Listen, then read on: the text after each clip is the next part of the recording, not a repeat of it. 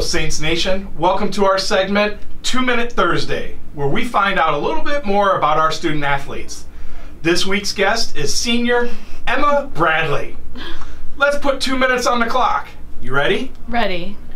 Give me a week in the life of a tennis player.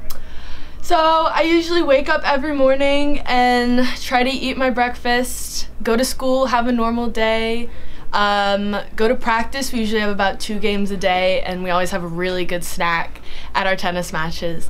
And then I'll go home, do homework, and start the day again tomorrow. Awesome. Tell me what the average person doesn't know about tennis. I think the average person doesn't really understand the scoring of it. If you don't have any points, it's love. You have to win one of your matches by 2. But yeah, it's kind of weird. Do you have any pre-game rituals? Before game, I usually talk to myself, which is a little weird. I also try to get myself kind of angry. That doesn't work a lot. Usually I have to wait till someone does something during a match to get upset.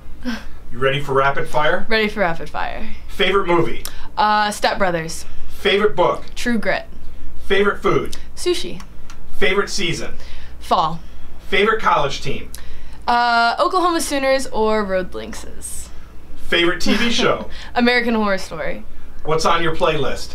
My sister and I usually listen to like some Kanye or Post Malone to get hyped up, but I really like Fleetwood Mac. Hobbies? Lacrosse, tennis, basketball. I love to read, singing. Pet peeve? When people chew with their mouth open. Favorite color?